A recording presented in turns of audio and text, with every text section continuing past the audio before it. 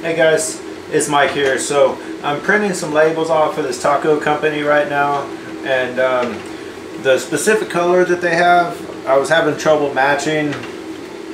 This is not something that I have a problem with anymore, but I know how to fix it real quickly and easily. But this is going to be a video just to let y'all know what to do if you run into this issue. I'm using the Epson ColorWorks C6500 printer. It's specifically made for labels.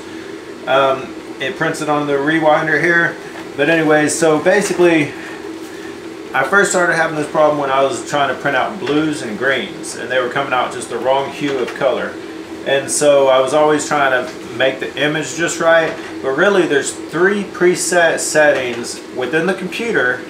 I'm going to kind of give you the briefing here of what I'm talking about, and then I'll get onto the screen capture on the computer and show you exactly how to change it. But basically, this is the color I'm going for. It's kind of a more highly saturated red color, whereas these other ones are not. Let me get behind the camera and kind of see here. Basically, as you can see, there's the color correction mode is what I'm going to be showing you.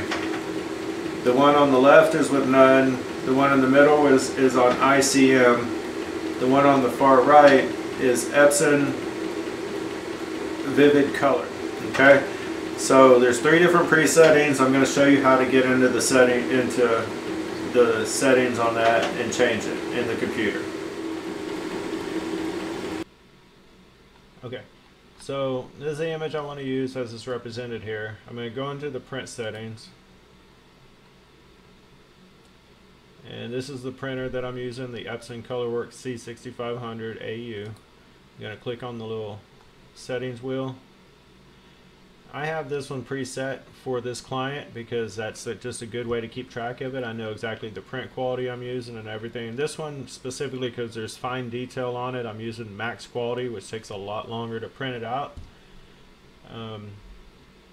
And I can't change it right now because it's a preset. So what you can do is you can go in here, you can go into custom, and then it allows you to change everything.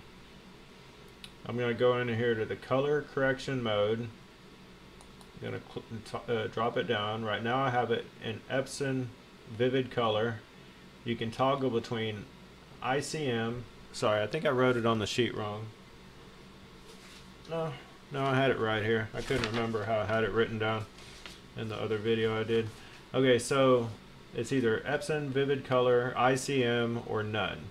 And if you toggle between those 3 and then print out samples, you're going to see a drastic difference between those 3 different settings. So whenever you're not getting the exact accurate color, just switch between those 3 before trying to actually change the image itself. So, and just make sure you always save your settings and then go back to however you had it before if you need to. But anyways, thanks for watching, everyone. Until next time, see you guys later. Let me know if there's any videos y'all want me to make about any specific subjects. Alright, take it easy.